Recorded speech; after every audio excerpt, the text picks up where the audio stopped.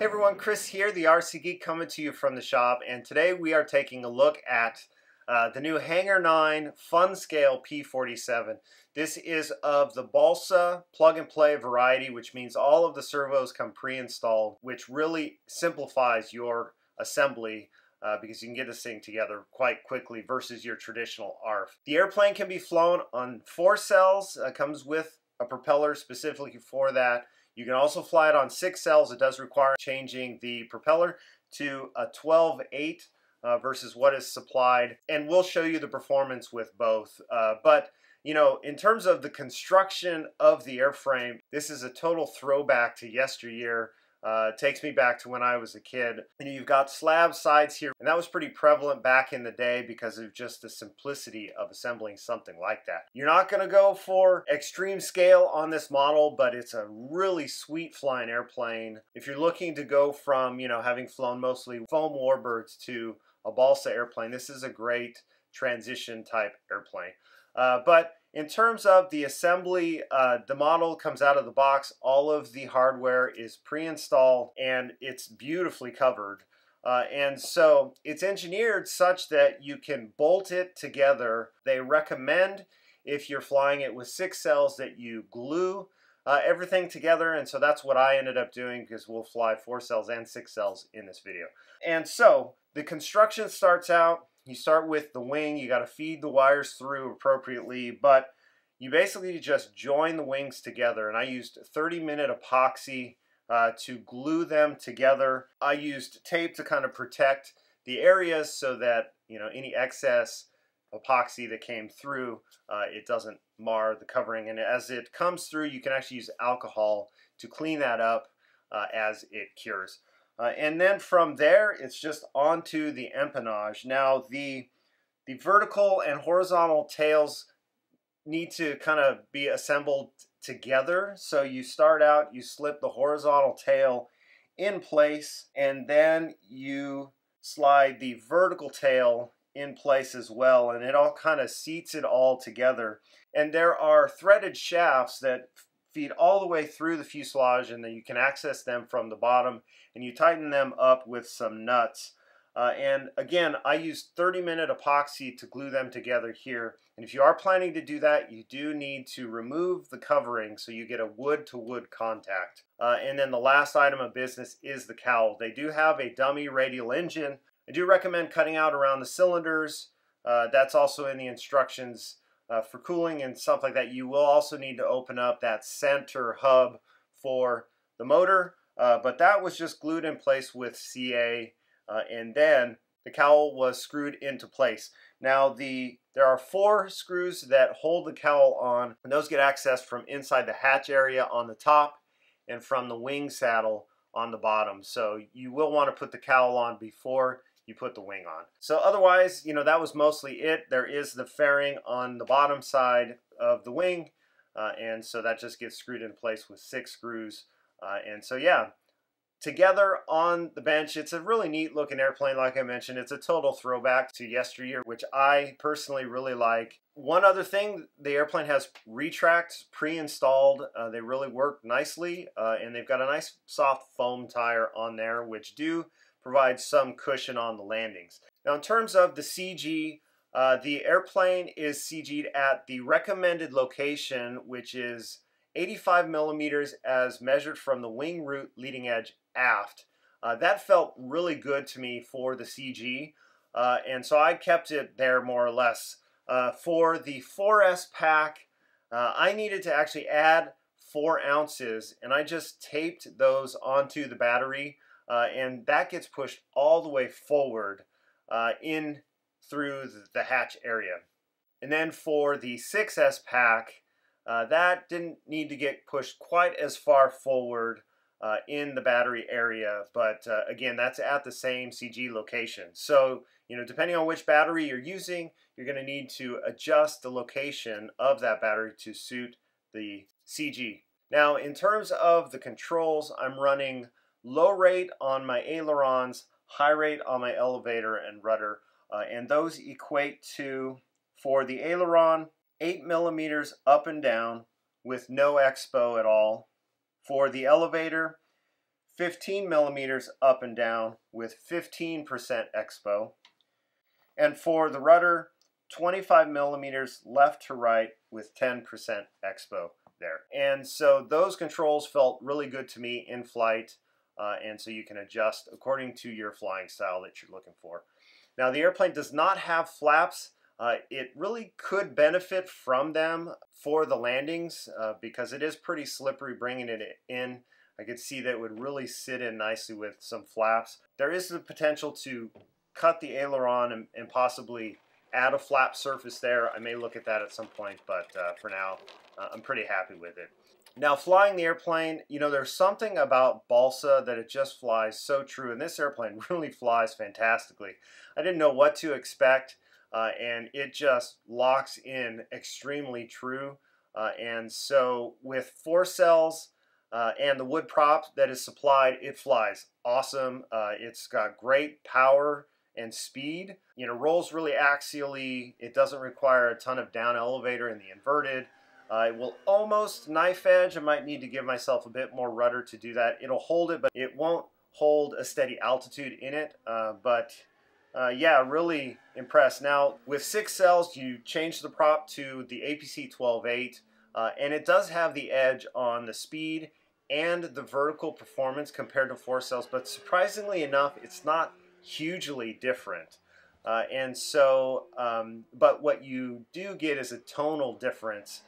So the wood prop has a much deeper rumble to it, and interestingly enough, it actually has a whistle when you drop the gear down, whereas with the shorter 12.8 prop, it's spinning up higher RPM, and so it's tonally just different. And interestingly, it doesn't have that whistle that does with the wood prop. But otherwise, you know, it flies the same as whether it's 6 cell or 4 cell. And for me, I think I may actually prefer the 4 cell setup versus the 6 cell. And so, yeah, let's take this out to the field. We'll give you guys 2 flights. The first will be on 4 cells with the wood prop, and the second will be on 6 cells with the APC 12.8. And then we'll come back, we'll wrap this up.